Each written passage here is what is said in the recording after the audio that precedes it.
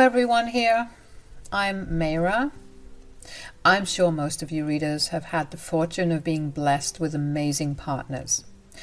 I thought my husband Tyler was an amazing partner too, before the reality hit me with full force.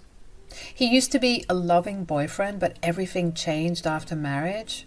I discovered that he was a greedy man and he often made me buy him expensive things. Jay had a better job than him and he barely contributed towards anything. I should have left a long time ago when he started to get financially and emotionally abusive. However, a surprise pregnancy and my undying love for Tyler made me stay. Guys, it was a huge mistake. I won't even get into the details of how cruel and uncaring Tyler was during the pregnancy. He was of absolutely no help at all. Since I don't have any family, I heavily relied on my father-in-law Max and mother-in-law Vivian for support. Unlike many in-laws, they were actually very nice people. It was due to their help that I was able to safely give birth to my baby.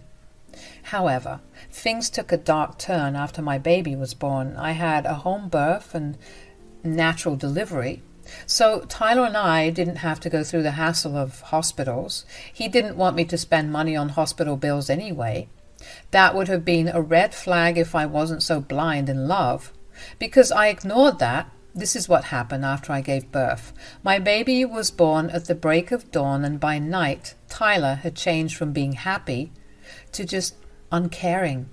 I was nursing my baby when Tyler walked into our room and said, "Why are you still up with the baby? You need to go sleep right now. I'm sure your boss won't tolerate you being late for work." "What are you talking about, Tyler? I don't have work tomorrow.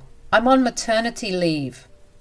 "Who said you get to have maternity leave? I'm sure I made it pretty clear that you need to get back to work as soon as possible." I really couldn't believe that I was having this conversation with my husband. Yes, he had been pushy about me going back to work soon, but it hadn't even been a full day since I gave birth. My hormones were already all over the place, and with a crying baby, my emotions were high. Not to mention the fact that I had a natural birth and was super exhausted. So I was very irritated by Tyler's words. I said, "Tyler, this is not funny at all. You need to keep your jokes to yourself, at least for a few days." "What makes you think that I'm joking? Am I laughing, Mayra? Who told you this is a joke?"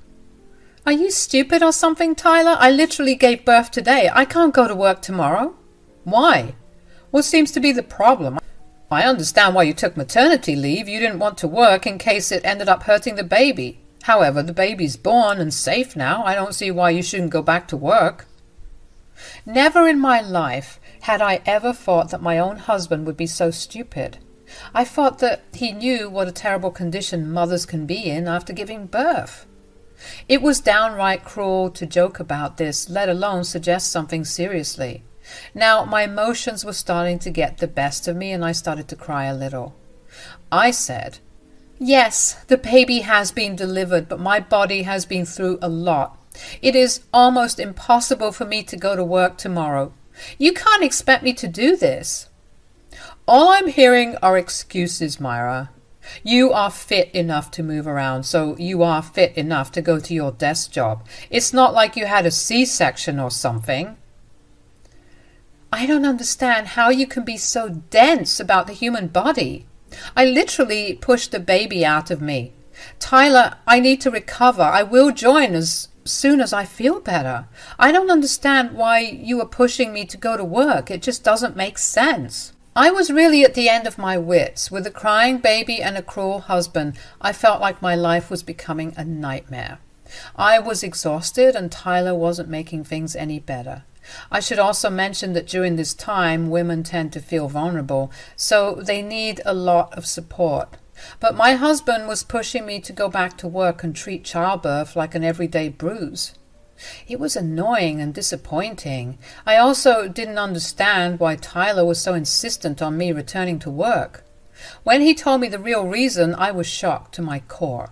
Tyler looked angry when he said, "You forgot about it, didn't you? Throughout this pregnancy, you only did what you wanted and had no regard for me. I made it clear that I need a new car by next month. If you continue to sit on your butt and be lazy, I won't be getting my car anytime soon." "Wait, what? You want me to go back to work a day after giving birth because you want a car? Are you kidding me right now? How many times do I have to tell you that I am not joking? I showed you the car and everything. I know how much you have in your bank account right now. It's just not enough. You need to get back to work tomorrow. Staying on unpaid maternity leave isn't an option for you." I just blinked and didn't say a word then. I was having a hard time processing what Tyler just demanded. In my head, I was still hoping that this was just an elaborate joke. The man I married couldn't be so careless and greedy. But unfortunately, it wasn't a joke at all. Tyler was dead serious, and his expression said as much. I calmly looked at him and said, "In case you have forgotten again, let me tell you, I just gave birth. I am in no position to get back to work right now." "You will stop using that excuse right now, Mayra. Don't try to think that I will let you gaslight me into anything. You are fine enough to walk around, so you are good to get back to work." "I am not going to keep engaging in this conversation anymore. You are not thinking straight, and I don't know what has gotten into you. I'm already very tired, so just let me be. We will talk about this tomorrow. Listen to me very carefully, Mayra. You can talk about this as much as you want. Just know that you are not changing my mind or getting out of work. You will go to work tomorrow, or God help me."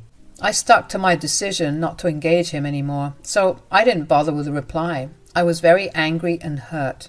Tyler's insensitive thoughts were like a huge blow to my heart, and I totally needed a break to get my anger in check. Unlike him, I didn't want to shout and yell at him out of anger. Words hurt, and I didn't want to hurt my husband despite the absolute cruelty he was showing me. Tyler left the room and slept in the guest room that night. He didn't even want to help me with our newborn anymore. For some odd reason, he seemed mad at me when it should have been the other way around. I quietly stayed in the master bedroom, softly crying so that I wouldn't wake up my newborn. What should have been the happiest days of my life were turning out to be an absolute nightmare. I was not ready to face the real prospect of my marriage failing due to Tyler's insensitiveness. While I was hoping Tyler would change his mind and come to his senses, he was making arrangements of his own. That's why I got a confused call from my mother-in-law very late at night. She said, "Hey, Mayra, are you still awake? Is the baby doing well?" "Yes, Vivian, the baby's fine for now. You don't have to worry." "You don't sound very well, Mayra. What's going on? I got a call from Tyler, and he said that he wants me to babysit tomorrow." "What? We didn't decide this, Vivian. I have no idea why he said that to you. I'm doing well with the baby as of now. I don't understand this either, Mayra. Tyler kept saying that you would be returning to work tomorrow, so he needed me to watch the baby. Don't tell me you really plan to do that. You just gave birth and you need to rest." My day just kept getting worse, and Vivian's phone call was clear proof of that. I couldn't believe that Tyler had actually called his mother to come and watch my newborn. He was still insistent on sending me back to work. It was downright bizarre, and even Vivian was really surprised at Tyler's request. She was starting to have doubts that I was the one insisting on going to work, so I corrected her and said, "I'm not going back to work tomorrow, Vivian. Tyler thinks that I will, and really wants me to go to work tomorrow, though." "What are you talking about? Tyler's asking you to get back to work? Is he dumb or something? This doesn't make sense." "We had an argument about this already, Vivian. I don't know how to get this through his head. My son is an idiot if he thinks you can go to work tomorrow. God knows what has gotten into him. Perhaps he's overwhelmed by the birth and has lost his mind. Who knows? I'm just glad to know that you are not listening to him." I assured Vivian multiple times that there was no way I was going back to work. Vivian seemed a little concerned, but was relieved when I said that it was simply not happening. I didn't give her the full picture because I didn't want to include her in our mess as of now. Tyler was her son, and I didn't want to spoil his image in front of his parents, so I didn't tell Vivian the reason why Tyler was being so pushy. Vivian also didn't press, but said, "You will let me know if something is wrong, right? I don't want you to put a strain on your already exhausted body. You need time to recover and bond with your child." "I know that, Vivian. Not once have I entertained the idea that I will go to work tomorrow. It's simply not happening." "Sounds like you know what to do for your health. Still, if Tyler ends up being pushy or annoying, give me a call. Max and I are just a call away, dear. Don't be afraid to tell us if you need help." I thanked Vivian for her words and ended the call. The call left me a little sad, and I ended up crying again. Even Tyler's own family were being so caring towards me, while my own husband wanted me to jeopardize my health for a stupid car. It was just unbelievable. However, that night I also started to see how abusive Tyler was getting. His demands never ended, and every time he wanted me to buy him something, but he never bothered with gifts and never celebrated my birthday either. I never asked for big things and would have been happy with just a cake. Somehow, he never bothered with that either. Tyler was also becoming emotionally aloof and rarely said 2 kind words to me. I stayed put because I really loved him and always made excuses for him. When my surprise pregnancy happened, Tyler didn't even seem all that happy and was aloof during the entire pregnancy. I mean, I was the one who did most of the shopping for the baby, too. I asked him to split, and he asked for receipts, which I provided. However, he never got around to paying the money, and I didn't want to keep pushing him. All these things were slowly adding up, and I didn't know what to do. I was hopelessly praying to God that Tyler would wake up the next day and realize what an idiot he was. I didn't get my wish, guys. I was only deluding myself. Tyler didn't magically wake up and get back to his senses. He did wake up fairly early, but what he did next absolutely floored me. He angrily barged into my room and immediately removed the covers from me. I was already in deep sleep after being exhausted from childbirth and being up with the baby at 5 in the morning. I barely slept for an hour or so before Tyler interrupted my sleep. I was sleep deprived and my brain was super foggy, but Tyler didn't pay any heed to it. He said, "Why the hell are you still sleeping? It's almost 7 a.m. If you don't hurry up, you'll be late to work." "What are you doing, Tyler? I barely slept last night. I need to rest. Why would you do this?" "Are you deaf, woman? It's almost 7 a.m. You need to shower, make breakfast, pack lunch, and go to work. Stop being so lazy and get up." The fog in my brain slowly cleared, and I was immediately pissed at Tyler. Not only did he interrupt my sleep and wake me up in the worst way possible, but also he demanded that I go to work. He hadn't come to his senses after all. He was still talking about me going to work. I angrily stood up and said, "Are you serious right now, Tyler? What is wrong with you? I told you I am not going to work today. I still have 4 weeks of maternity leave left for me." "And I told you that you won't be taking maternity leave anymore. You already wasted 4 weeks' worth of salary by taking maternity leave before the birth of our baby. You won't be doing any of that anymore." "You are acting crazy right now, Tyler. You can't force me to go to work. Your expectations are getting out of hand. I need to rest after the birth. What you are asking of me is downright inhuman." "I don't want to hear your horrible excuses, Mayra. The baby is out already, so you can't bank on your pregnancy excuse anymore. Now, I will say this nicely for one last time. Get ready and get to work. If you miss even an hour's worth of wages, you are going to pay dearly. I am going for a walk. When I come back, you better be ready for work and have the food for me." Tyler threatened me not so subtly and left for his morning walk. I was still pretty horrified by his behavior. Also, the lack of sleep along with the added emotional and physical stress was causing me to feel very sick. Again, my emotions got the better of me and I started to cry. After nursing my baby, who also woke up from the commotion, I went to prepare breakfast. Tyler looked angry and I was actually getting scared of him. I knew how cranky he could get after his morning run, so I got his breakfast ready as soon as possible. I even made his favorite salad so it would lighten him up and make him ready for a conversation. Then I made the table nicely and waited for him. Tyler came back from his morning run and gave a nasty look while he went for a shower. I was patiently waiting for him, hoping that he would have a calm conversation during breakfast. Even typing this out feels surreal now. I don't even know why I tried so hard when Tyler was being nothing but abusive. I was still desperately trying to save the marriage. I still held on to the hope that Tyler would listen to me. Well, let's just say that hope was crushed in the most horrific way. Never in my life had I imagined how that day would go. There I was, one day postpartum, sitting at the dining table with my husband's favorite food and waiting for him to talk to me like a sane person. Turns out I should have just grabbed my newborn and ran. I was at the breakfast table bracing myself for a conversation when Tyler arrived.